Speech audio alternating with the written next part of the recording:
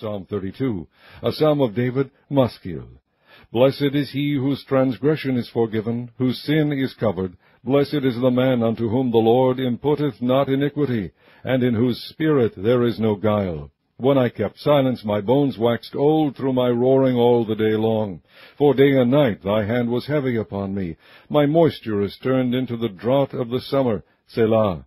I acknowledged my sin unto thee, and mine iniquity have I not hid. I said, I will confess my transgressions unto the Lord, and thou forgavest the iniquity of my sin. Selah.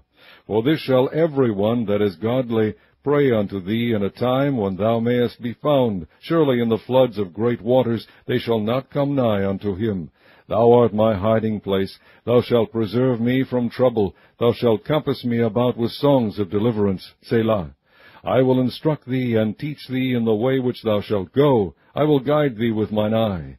Be ye not as the horse or as the mule, which have no understanding, whose mouth must be held in with bit and bridle, lest they come near unto thee.